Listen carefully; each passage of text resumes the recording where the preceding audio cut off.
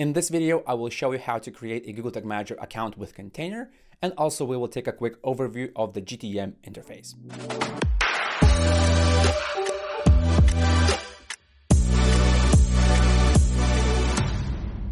Hey, my name is Julius and welcome to Analytics Mania YouTube channel, where you can learn Google Tag Manager and Google Analytics.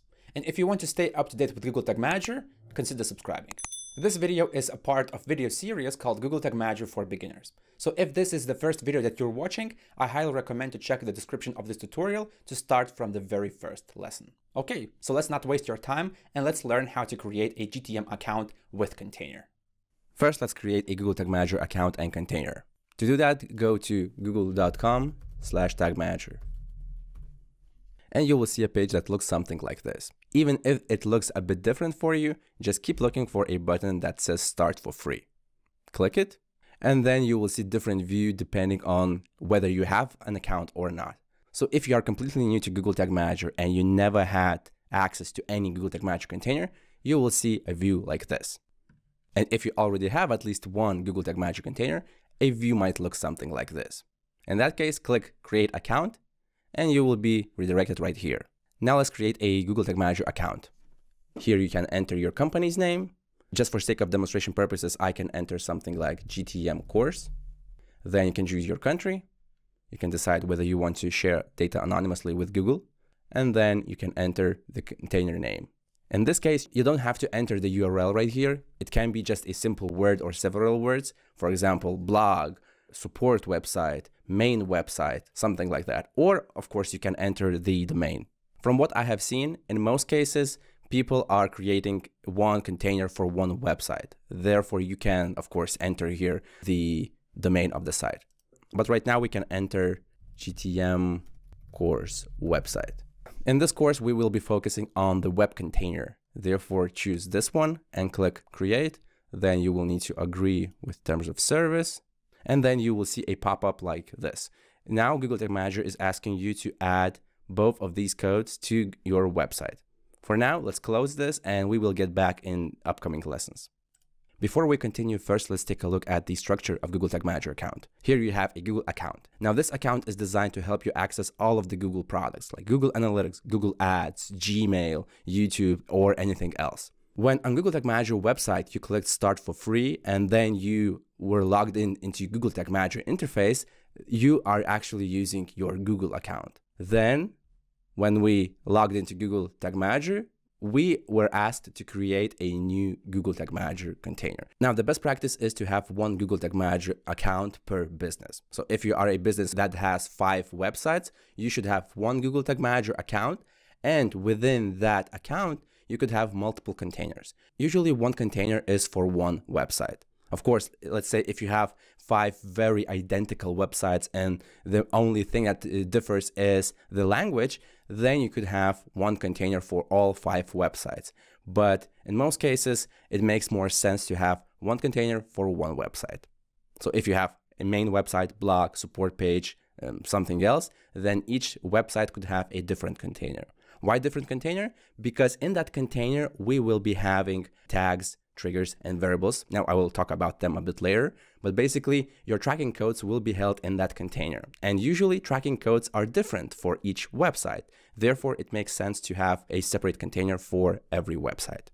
All right, so now we are in the container of Google Tag Manager. A container is a place where you keep all your stuff related to web tracking.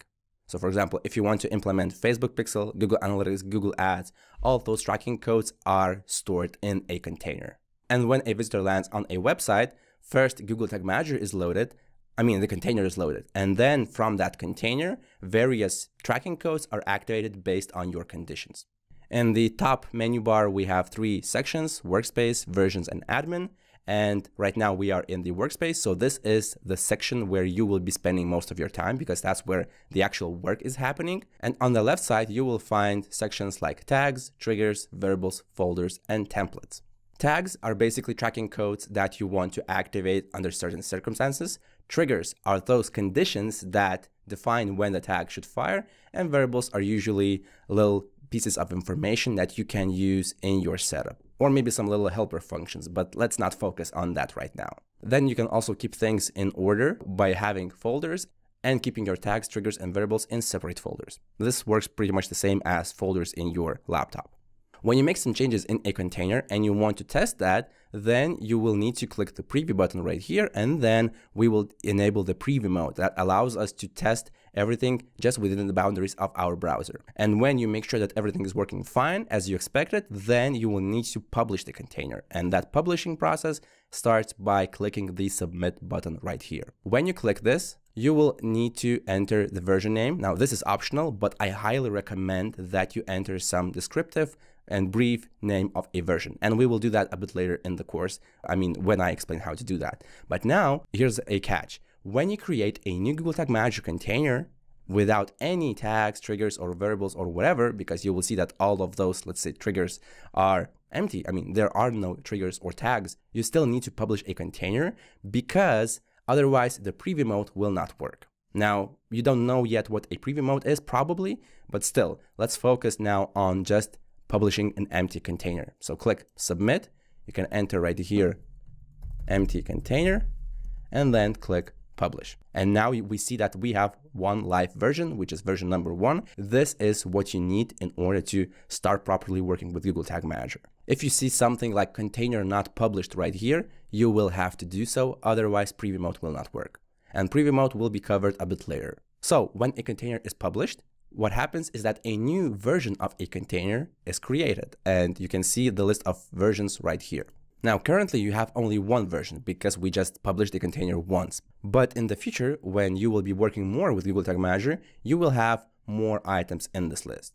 For example, right here, I have a container already with 4 versions. Now, the reason why versions are useful because if in case you publish something incorrectly and maybe some tracking functionality breaks your website's actual functionality, because that is possible, you can then quickly revert to the previous version and let's say publish version 3 to your visitors because you know that the breaking changes were introduced in the version 4. And then the last main section of Google Tag Manager interface is the admin. So here we have account settings and container settings. Here you can click install Google Tag Manager, and here you will see 2 tracking codes that must be added by your developer to a website. Then you can also see container or account activity. You will see who did what. Then you can import container or export container. So this is quite useful. For example, if you want to reuse some parts of your container in another container, so you can just click export, select what you want to export, and then import those items in another container. Also here we have user management, so you can set some permissions on the account level. This means that your coworker will have access to multiple containers at the same time, or you can set permissions on the container level. If you want to create an additional container in this account, you can click on this plus icon right here. Also, one more place where you can get the tracking code of your Google Tag Manager, I mean the same as it is right here, you can go to Workspace, and you can click on this container ID right here. And you will see that pop-up that we saw initially after we created the Google Tag Manager container. All right, so that was a quick overview of the Google Tag Manager interface and how to create your first container. Now, let's go to the next lesson, and you will find the link to it below the video. Also, if you want to learn more about Google Tag Manager, I have a free ebook that you can download. It's called Google Tag Manager for Beginners. I will post a link to that ebook also below the video. If you found this video useful, hit the thumbs up button below the video because it helps me continue working on this channel. Also, if you want to learn more about GTM or GA4, consider subscribing to this channel. My name is Julius, this is Analytics Mania, and I'll see you in the next video.